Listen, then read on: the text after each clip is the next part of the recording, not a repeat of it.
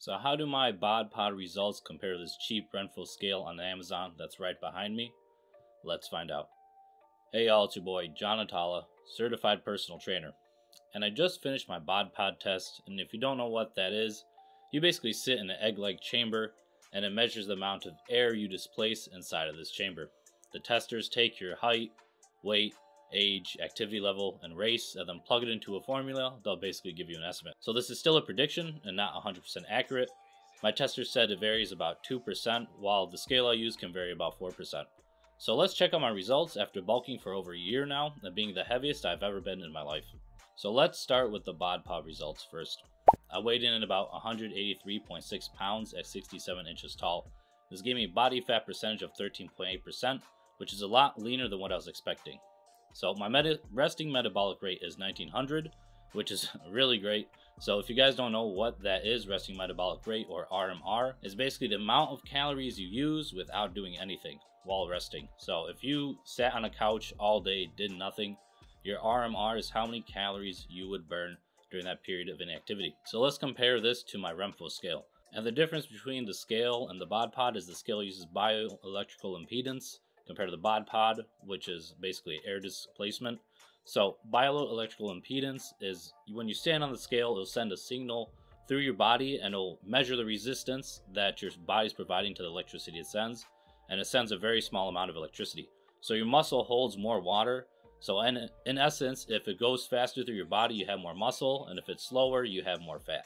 The RENPHO scale uses bioelectrical impedance, which I weighed in at 185.8 pounds, and I was wearing my pants during this weigh-in, so we can subtract a pound for that.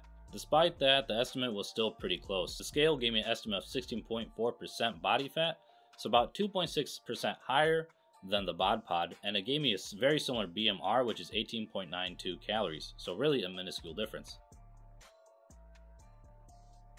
I also actually took an extra test for fun at the gym. They have another tool that uses bioelectrical impedance, but it's handheld. On that one, I got 15.1% body fat. It didn't tell me my RMR. Overall, I'm really satisfied with the scale and the app, so I am including an affiliate link in the description below. I do get a portion if you purchase through Amazon, which would be greatly appreciated.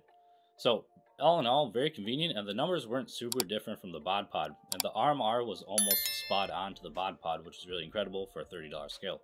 Now, I understand we're still comparing estimates to estimates, but if I had any advice to give, just choose one way of tracking yourself and stay consistent with that tracking method. For example, if I used the scale and then I went to the Bod Pod a month later, I could have thought I got much leaner and gained a ton more muscle while staying at the same body weight, when in reality they were just two different tests. So make sure your tracking methods are consistent, because it will provide you much better results and help you gauge where you're at. And I'm going to include an Thrall video in the description where he shows all of his results across multiple testing methods similar to here, and their variations from each other. So overall, really awesome tool for $30, and again, I have an affiliate link in the description. And I do plan on getting another Bod Pod scan when I lose 10 to 20 pounds, depends how I feel honestly, to compare my results once again.